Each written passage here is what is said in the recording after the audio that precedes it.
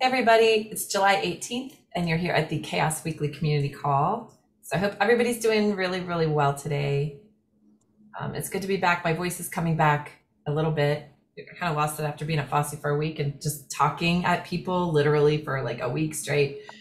Because I don't really talk to people here. When I live by myself, I just talk to you all. That's it. So like, whenever I have Zooms, that's the only interaction I get. So let me share. Where did the share screen go? There it is. Oh, that was my dog. Yeah. Sorry. She's having an issue. My dogs are a mess today. My other dog's at the vet getting a procedure done, getting a tumor removed. She's hacking up a lung here. Okay. Anyway, we're professional. It's okay. So if you have not told us your favorite way to eat potatoes, this is the correct answer, actually. Thank you, Sophia. That's the right answer. Yeah, it's from a movie. If you have not seen Lord of the Rings, then you should. But you'll need like 9 hours to just set aside of your life, because or more if you want to do the Hobbit, all that. But mostly just the Lord of the Rings is the best. I like mine baked with garlic, salt, and butter, and parsley. See, there's a chat over here. Yeah. Oh, yeah. Yeah, the extended version is very long. Yeah, we'll add. We'll add. There we go. Okay, so we can hop right to it. If anybody comes, if somebody can keep dropping the minutes in the chat, that'd be great. The first item is just wanted to give a quick wrap up on FOSSI and see how it was for everybody. Here's a picture that we took. Sorry, Dawn, wherever you are. I know Dawn's off this month, but Dawn had her eyes closed, so we're hoping that there's another better one floating around somewhere. We don't know for sure, but yeah, hopefully there is. Yeah. But it was great. We saw so many new people that had not ever heard of CHAOSS before, so that was amazing. Of course, we saw some old friends that had heard of CHAOSS, and it seemed to be on a lot of people's minds. And then, of course, all of the folks here, the chaotics that are in that picture, were also giving talks and interacting. So I feel like CHAOSS was kind of everywhere by the end. I gave my Justin Flory, who's in that picture as well, and I gave our talk on Sunday morning, which was the last day of the conference. And I asked the question to, a pretty full room. I asked the question who had heard of CHAOSS before, and almost everyone had raised their hand by that point in the conference. So I feel like that was a success to kind of do some outreach, do some education, and bring some new folks in to the community. So that was really, really good. Sophia, do you have anything to add to that? I think you're the only one on the call that was there. I mean, I think a lot of people are interested in metrics, and I think just learning about our project and that there's a whole group of people that are actively thinking about this, talking about it, trying to create guides for others that are pursuing it. I think that, I don't know, it felt exciting to see how much interest there was, and just like, even if you don't end up joining the project, knowing that the project exists and that we could be a reference or resource to you, I think it was really exciting to see that, and just kind of also nice because our project is so applicable to the entire FOSS community, which I think is really fun, especially because not all projects can make that claim. And I think this kind of solidified that for me, seeing CHAOSS in this space versus an LF event where we were very much providing something that was valuable to a large number of people. So great job, everyone. I would tend to agree. And I feel like we'll probably do this conference again. This was the first year for FOSSI, so it was a smallish attendee pool of about a little less than 300. And we did have 27 folks sign up for the Lego Globe. So we had about 10% of the conference, I guess, you could say that, that actually entered the raffle and filled out our form, told us about their metrics. So that was very, very cool. Congratulations to Sasha Reed, wherever you are, on winning that big Lego Globe and getting that home. I'm glad I did not have to do that, because that was that was fun. But yeah, I think it was really a success. We didn't really have any goals other than just doing some outreach and chatting with folks. So I think we met our non-existent goals, whatever those were. We did have a good time and got a lot accomplished, I think, at that conference. A few tweaks for next time. We are going to maybe get some smaller stickers printed.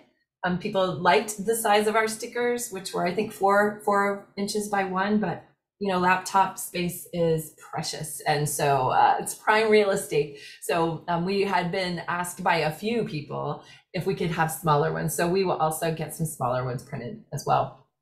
Well, we should have some bigger ones for people who are truly committed as well. That's right. Somebody was telling me, I don't remember who it was, somebody from some community, and I don't remember who it was, so I don't want to say something wrong, but when they ordered their stickers, they came out bumper sticker size. They didn't realize so they had like giant ones. So I feel like we should also, you're right, Sean, we should have some bumper sticker chaos just like splattered everywhere. That'd be great. Yeah. We also did not really have anything besides our form for people to fill out. We didn't really have any convenient QR codes for them to just click and find specific information on our website. So I think we're going to print off, if we don't print off stacks of flyers, we might just print off a few different things and just have them there at the table so people can find, because the only thing we really had was the sign, which was awesome and perfect size, perfect everything.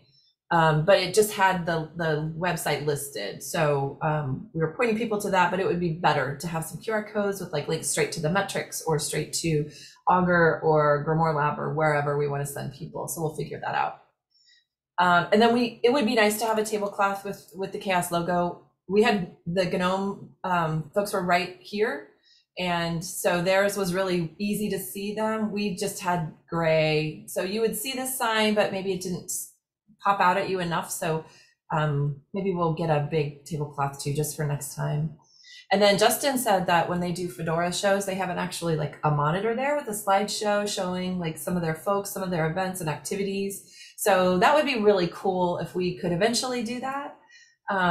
Not maybe for All Things Open, which is our next conference that we're going to have this table at, but maybe in the future we could have that could be a project that the design team could work on, or whoever wants to work on. Just have it like looping while we're sitting at the table and chatting with people. I think that would be super cool, but a little bit of logistics there and maybe some cost. I don't know where we would get a monitor. I don't know how that works. So yeah. Sean is saying in chat, the tagline for his family is chaos on North Lake. Yeah. You got to get them to get that extra S on there, Sean, for sure. Yeah. Sure. I'm the only software person in the brood, so they're not going to get it. Successful, yeah. Maybe you could just handwrite it in, like just wherever it's. Yeah, shows up, I may just do that. I may just take my T-shirt and add an S. That's it. So does anybody have questions about FOSSI or kind of our experience there, or have suggestions on how we might make that better in the future?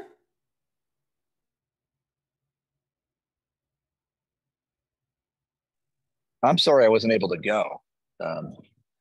So it sounds like it was fantastic. It really was. It was extremely well run, I think, especially for a first year conference. Oh my gosh, like extremely well run, I thought. So yeah, I would really like to participate again if possible. Maybe some more formal partnership with them next year between CHAOSS and those folks. So we'll see, but I thought it was great. So the next thing on our list is just want to remind everybody we are having a Badger orientation tomorrow at 12 noon US Central Chicago time. There is a calendar. It should be on the calendar. If you would like an invite, I'm happy to send that to you, or you can just show up. You don't have to register or anything like that. But if you are new to CHAOSS, it's a great way you can contribute. Essentially, you're just double checking things that an event organizer is telling us. And we use those DEI metrics for that application. So they'll have to tell us how they're attending to different metrics that we've developed in the DEI working group. And again, I shouldn't say all you need to do, because I mean, you do have to, know how GitHub works and be able to to get to that application. But essentially the essence of it is you just are verifying the information. So you do not have to be a DEI expert. You don't have to be a CHAOSS expert. You can just, it's a great way to contribute for new folks. So show up at this orientation if you like. It's an hour long. You can then decide whether or not you want to actually be an event badger. It's no obligation, no commitment whatsoever at all. Yeah, and it will take about maybe 15 to 30 minutes of your time a month, if maybe a little more, depending on how many applications we receive. But we try to really spread them out for folks so that not everybody's inundated and has a very large time commitment. Any questions on that?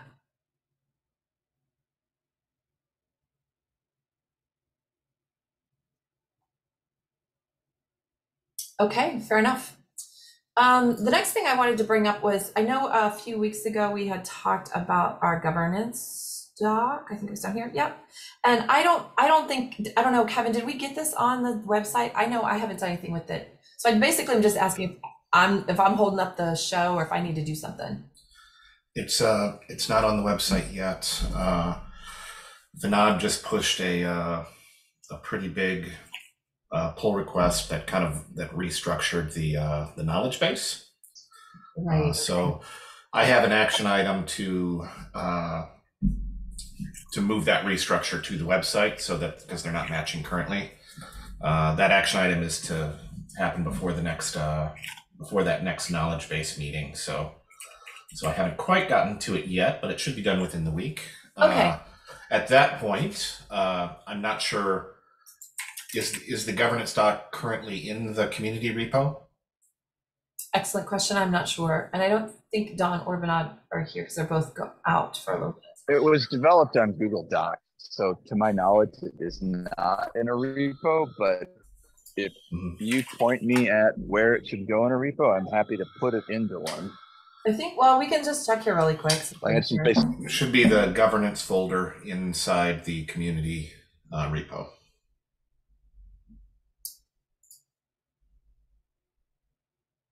This is it, right? Yeah, metrics. Yeah, content. that's it. Yeah. So Okay, it's so out You here. can give me an action item to put that in a repo. Oh, it's already here, Sean. We're good. Okay, perfect. Yeah. So the action. So actually the person holding that back is me. So I have the action item to link the website to that new structure. So that should happen within the week. Okay. And then it will be on the website. If you need me to do something with that, if you get busy or whatever, just shout at me and I will be happy to create a page and link it. So, and then we do the general knowledge item that we have for the group that's meeting on. So we meet on Wednesday, every other Wednesday at 8:30. It's the community handbook working group currently. The action item that we have right now that we have a base structure for the knowledge base, is to start sorting through the documents that we have to see what's missing, what documents maybe need to be created, and which documents that we're using need to be edited to better reflect CHAOSS. So if anyone on the call is interested in doing some community handbook work, you're welcome to join us on next Wednesday, not this coming Wednesday, for that meeting, and maybe take a moment to peek at the community handbook and come with feedback. Do you think we can post that? Because there is a technical writer kind of subgroup under the CHAOSS Africa umbrella. Do you think we could post that in there as well, and maybe just see if any of those folks would be available to help with that? Sure. Awesome. I think it's CHAOSS Africa technical writers. Tech writers. It's tech writers. Tech writers. Thank you, Ruth. Sure. Be honest. I think it's been a little quiet in there, so I'm sure they would probably love to have something to work on. So that would be great. How about if I'll send them an invitation after I make that change on the website.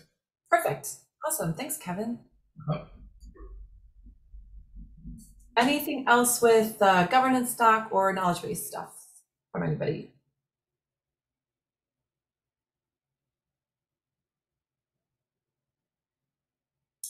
Okie dokie.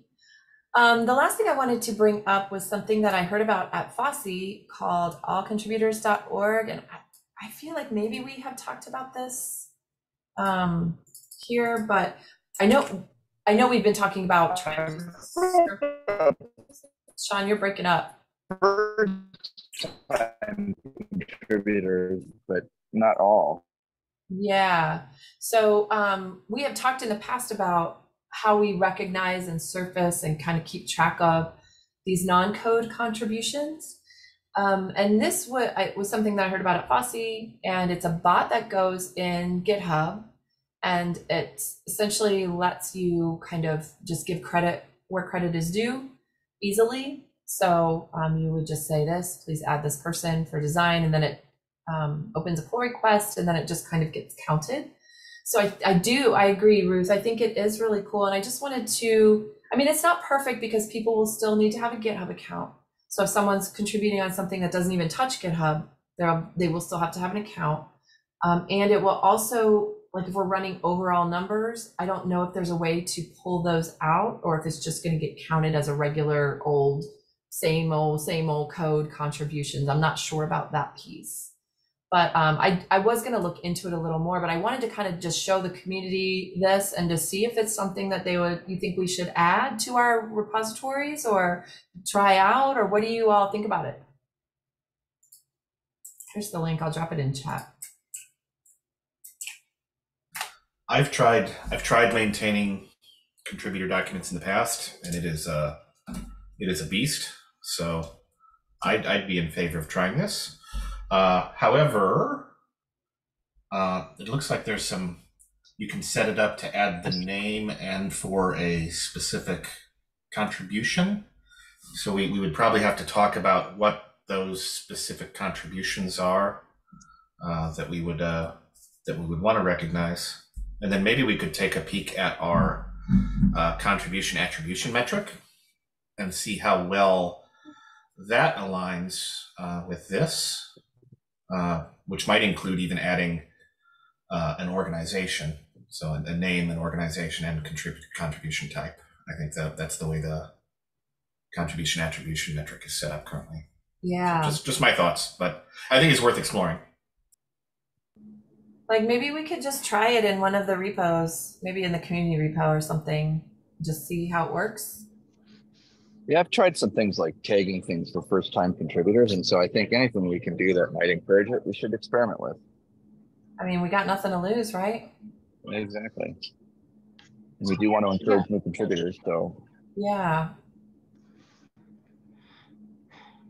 Yeah, I feel like there's questions that I can't really make sense of in the documentation alone that I guess trying it out would answer. Like to Kevin's point, how we're creating a standard list of contribution types that we would be more specific about, as well as, I don't know what the data looks like where is that going? How are we going to pull that back into, I'm not really sure how it works yet. And I could try to peruse in the documentation, but it might not be clear until we actually try it, what it looks like to see if it's worth it for us. So I think if you're up for a trial, I don't see any downside other than maybe slight personal tax of adding that in now. Yeah, Ruth, go ahead.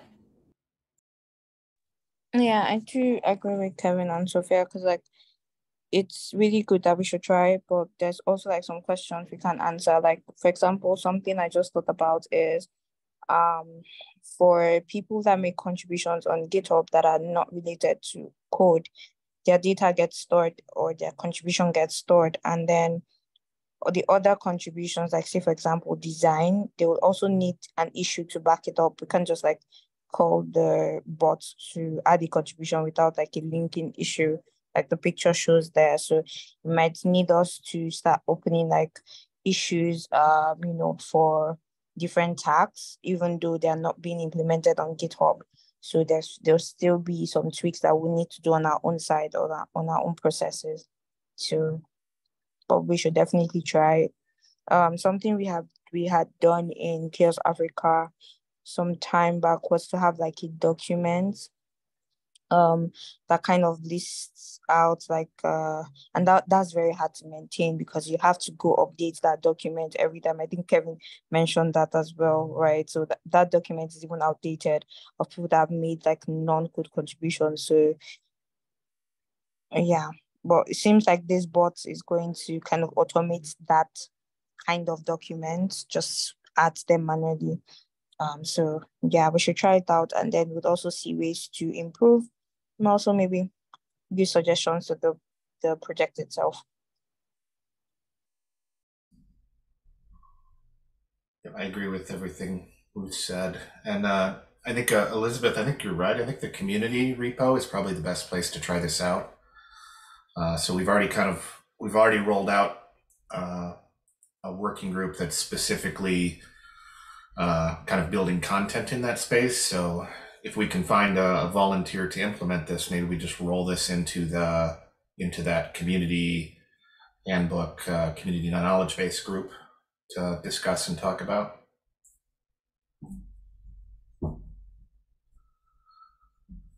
And I am interested what the presentation of these contributors would look like after everything is collected. Is it just a markdown file? Is there something else behind it?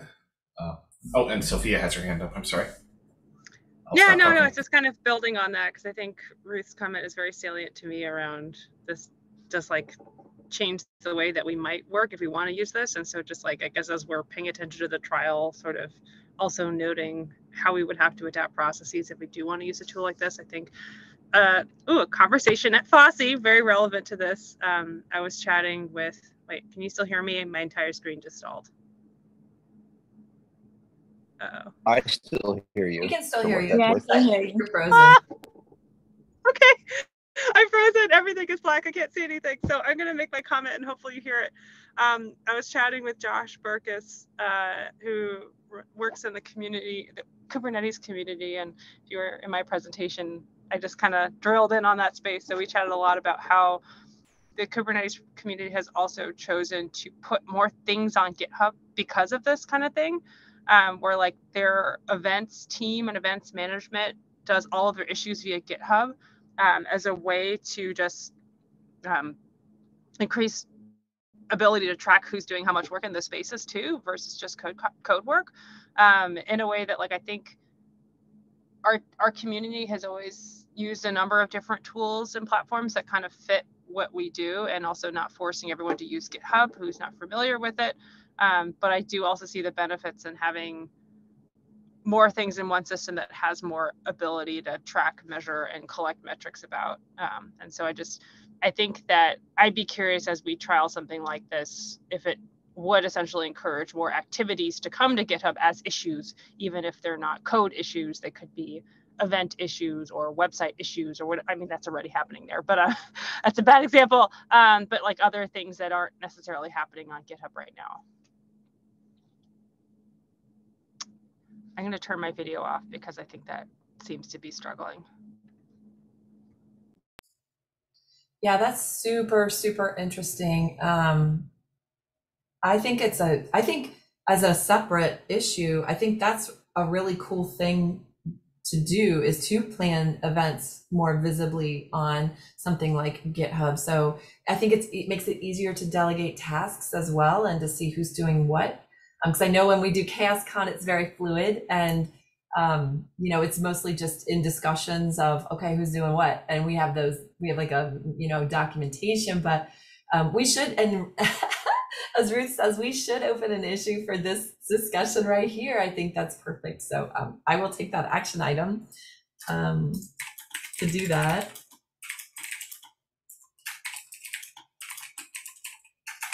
Because, a lot of times people are like, oh, I want to help with this event, but it's, at least from the CHAOSScon, I'm not sure about the CHAOSScon Africa side, but CHAOSScon, the other CHAOSScon, it's a little bit more fluid, and we have a smaller team, so it's just more informal. But I kind of like this idea of having those issues, just so that everybody sees what's going on. Open an issue to discuss this issue, I guess. Yeah, I think I think something that kind of maybe limits or on the issue, opening the issues part, at least for my end, is sometimes when I think about the wording to go and put in the issue, I'm like, oh no, I'm just going to do this like that. Right. So if probably when we decide to go through that issue route, we can have like issue templates. Like say, for example, it's a program, it's an event, it's a question, have those templates. So it helps people easily open up issues, because I know that's something that I struggle on my own end. Like anytime I want to open that issue and I think of, okay, I have to like structure the word, and I'm like, okay, no, I'm just going to do this.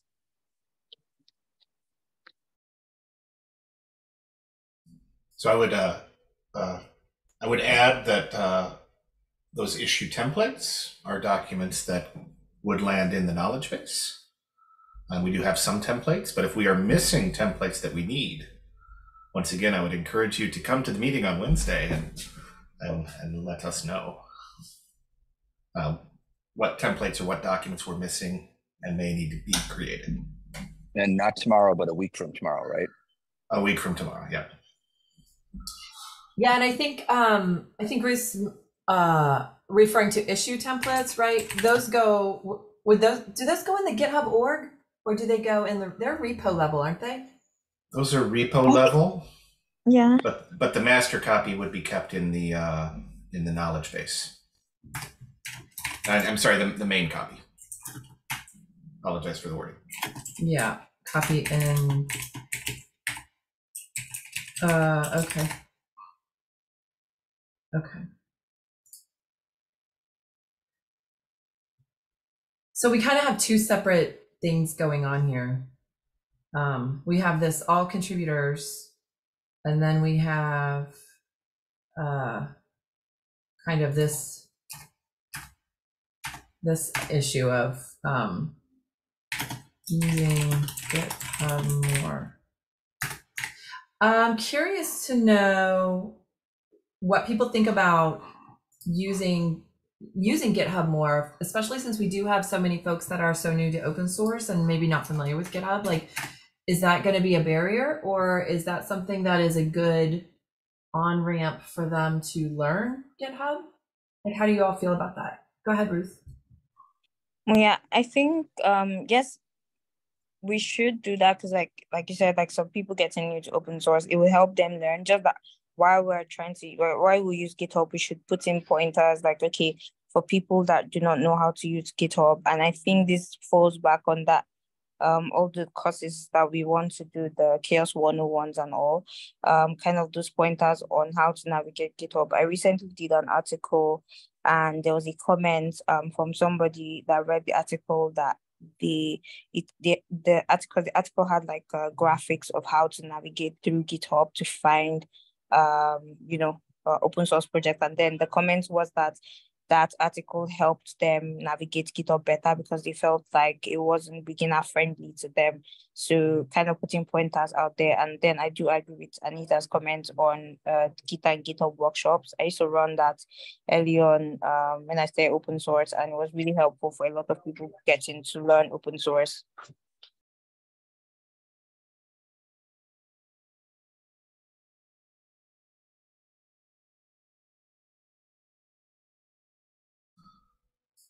Go ahead, Kevin.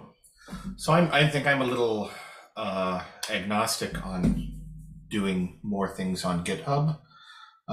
It could go either way. I'd be okay either way. So the comment that I would make is that so we used to be a lot more GitHub heavy than we are now. We kind of moved towards Google Docs for a lot of the work that we do, because they're collaborative in real time, whereas GitHub is kind of the collaboration can be a little delayed, right? So it's collaboration over a longer period of time, whereas GitHub Docs are kind of collaboration in real time. So I think that was kind of our thinking in transitioning to that. So we've moved from being really GitHub heavy to kind of doing work in real time in GitHub Docs, and then moving things into GitHub afterwards. So that's our current process. If we were to start doing more things in GitHub, that probably involves reducing the amount of work that we're doing in Google Docs, which once again, I could go either way on it. I do agree that the Google Docs do have some opaqueness to them. They're not as open as GitHub is. But so that's just my comment there. This is probably something we would need to discuss over a few meetings. Ruth, do you still have your hand up, or do you have something new?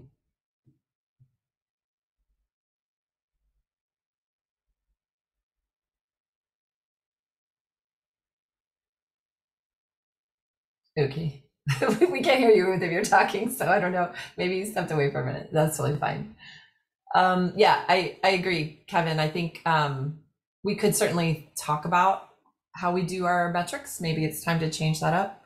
I don't think they have to be, I think we could do things also separately. So adding an issue to do an event does not mean we have to take everything off Google Docs. I think we could, you know, keep those things separate if we wanted to. One necessarily doesn't have to be tied to the other, but absolutely think we could maybe talk about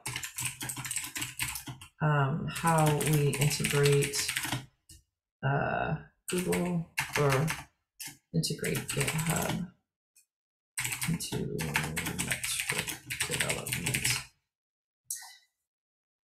And we do in those Google Docs, we do always collect contributor names when we do that. It's just we don't necessarily take that next step of moving that that name that we collect to a more open space, right?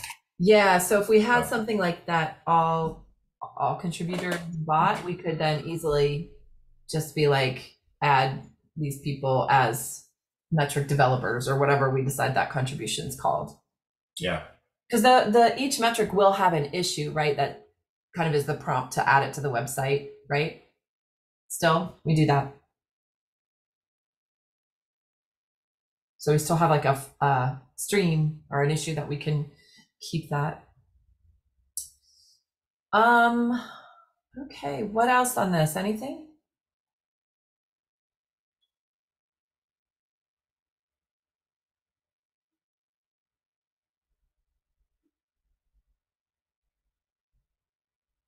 Going once, going twice. Okay. Well, that's the end of our agenda. Who has other stuff to talk about?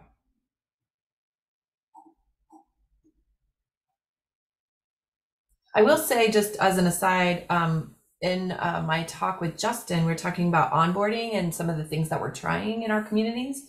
And so people seem to really dig the idea that we would have a course and like a learning management system that was very clear and very sequential and easy, and something that people can do right away. You know, when they come to the community and they're excited and they want to do stuff, it's something for them to do and to work through. And then at the end of it, then they're a little bit more confident in their contributions to CHAOSS. And I also really want to just stress the point that it is going to be a community effort, that whole learning course, I think, because I really want to make sure we're listening to our newcomers when we're developing this, because you're only a newcomer once, right? So it's hard for me. I mean, I can try to empathize with the newcomers, but I'm not one. So it's really important that we can include our newcomers, and it also gives them some place to contribute. And the fact that they don't know anything about CHAOSS is actually a good thing and a benefit to us. So if you're listening to this call, if you're on this call and you want to get involved in this project as we're building this out, you can reach out to me or Ruth. I guess, Ruth, maybe we should start formalizing this somewhere. Because I know we have a doc where we were just kind of dropping ideas, but do you think we should? How do you think? Go ahead. Matt's been go ahead. Oh no, I was just going to ask a question. We have a user group that's focused on newcomers. I think that was in the governance doc, right? So we can maybe either have the conversation in the newcomers group or another Slack channel.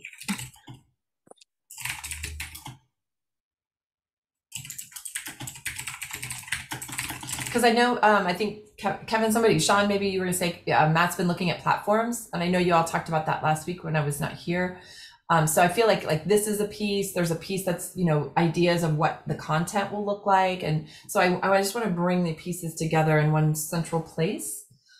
Yeah, we discussed platforms last week, and the challenge is that none of them are uncomplicated. And so Matt's doing a little bit of work to figure them out, but we're still in that evaluation phase of where to actually put it so that we don't create this complex thing that we have to maintain.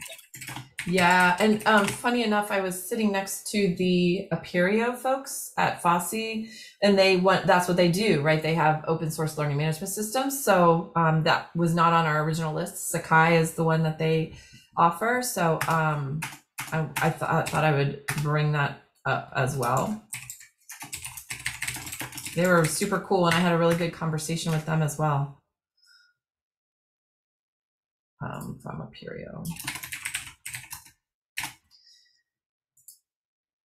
Okay, and I see someone has added this with our last 9 minutes.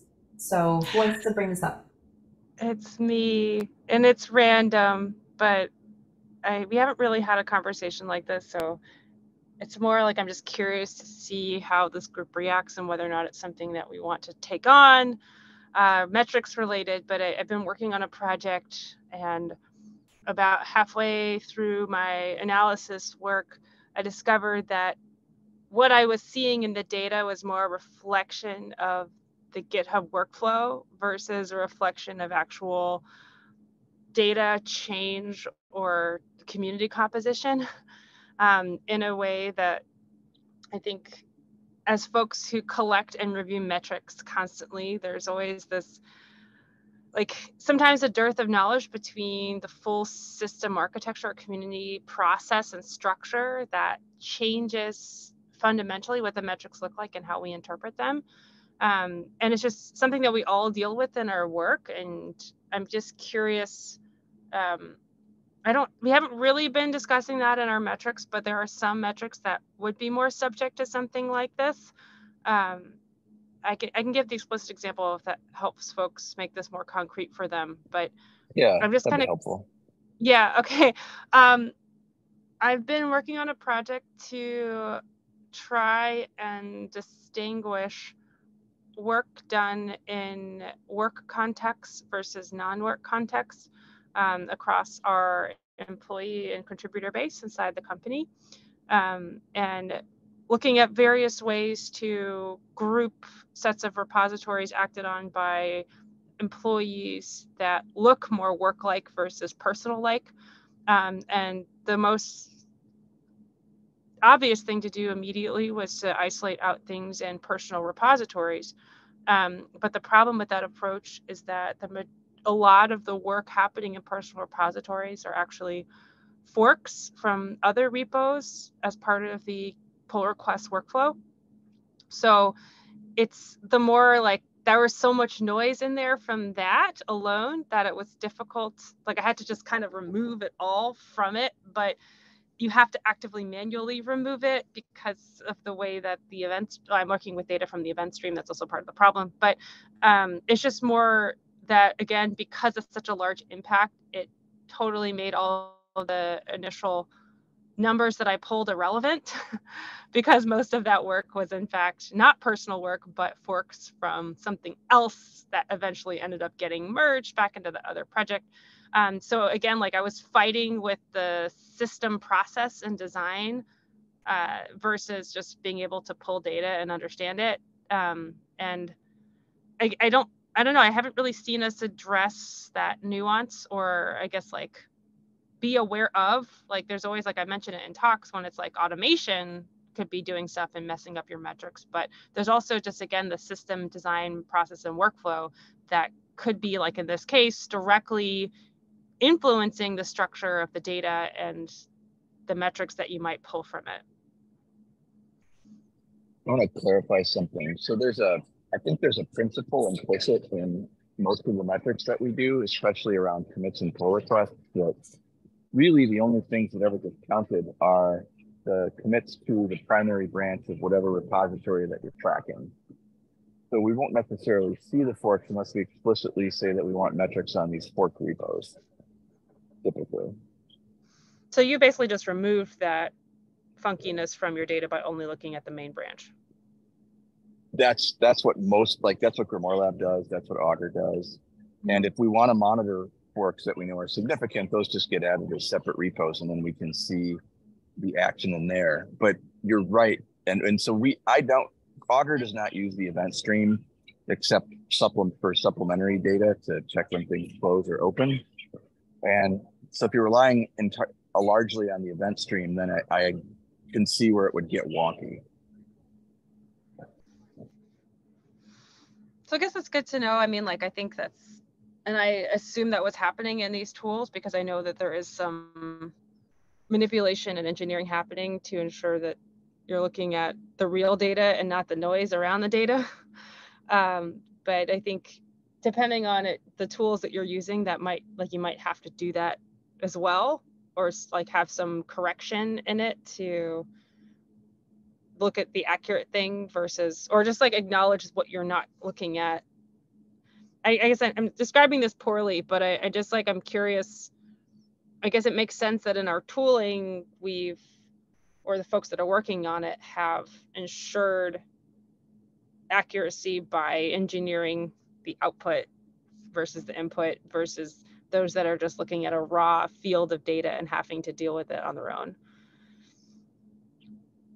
But maybe we don't address this now. I just kind of wanted to float it as a problem. Well, I think I would, I mean, personally, I'd like to understand in a little bit more depth what kinds of issues you're encountering to make sure that we're not missing something that's really important that people care about. Because when I listen to you talk, I'm thinking, I think they're describing maybe the box we drew around this is wrong. Not necessarily. I think it's always the design parameters. What are you trying to solve? What are you trying to achieve? And I'm going into a giant data set with another question that was not part of the structure of what this thing was designed to answer. So that's sort of, again, on me. I'm trying to see if I can figure something else out by looking more comprehensively at the entire set of events and activities. But yeah, I don't know. I guess it's one of those things where, like, if you were totally new to this sort of thing and you weren't aware about I guess the system structure, maybe it just comes down to the fact that, like, this comes back to our previous conversation. Maybe we need training on GitHub workflows, because understanding the workflow and processes better could maybe help to shed some light on where you could get caught up in the system design itself if you're looking at data from GitHub, which is a little bit meta, but related back to like what we do as CHAOSS and extended data analysts around open source projects. Well, I would say, Sophia, if somebody like you got confused or unclear about it, then there's a pretty good chance that anybody new to the community would get confused or unclear about it. So it's worth a conversation and figuring it out so we can at least explain it back to people. I wouldn't say I was confused. I was just kind of like stuck in the mess of like trying to remove the system level structure on what I was actually looking at. So it's like I'm going through my own sort of filtering and normalization process to try to answer my own question. But I think maybe there's nuances that I'm missing. I suspect you're not alone. Actually did have a conversation with some of the Bitergia/Grimoire folks and about this problem particularly. And I think they actually have been looking at it, because for someone else had a similar question. So I'm curious how they're approaching it as well. Again, hard conversation. I know I just posed it. Maybe this is a good dawn question for the possible data scientists joining our team. But like, I don't know if there's a home for that in this project, but I just wanted to raise it as a thought. Because am I understanding right that the challenge with the data engineering that you're encountering is related to what you're able to pull from the event stream? In my particular case, but it's more that I think we have the metrics and we have the software, and the software is removing a lot of that system complexity to be able to arrive at the metrics. But I think what's not being explained is unless you're familiar with the software design, like our software design, with the broader projects under CHAOSS and Grimoire Labs and Augur, then we're kind of abstracting away that complexity, which is great because that's what the tools are designed to do. But if you end up trying to do this on your own versus using the software, you have to either come into that aware of it or deal with it.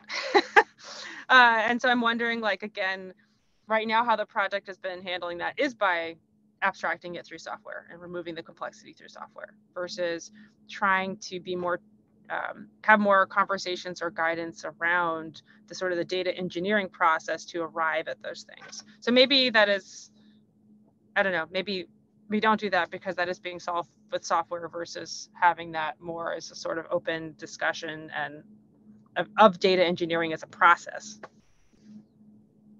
I think I'm going to send you a message to ask if we can chat about this just so I can get a better understanding of what it is that's going on. So I do think this is an area that we should explore further. So in the past, I've tried to do some research around pull request success, merge success in relation to forks. So to the point that you've been making, Sophia, a lot of the work that's being done on these projects are being done away from the main branch, right? It's being done on these individual repos.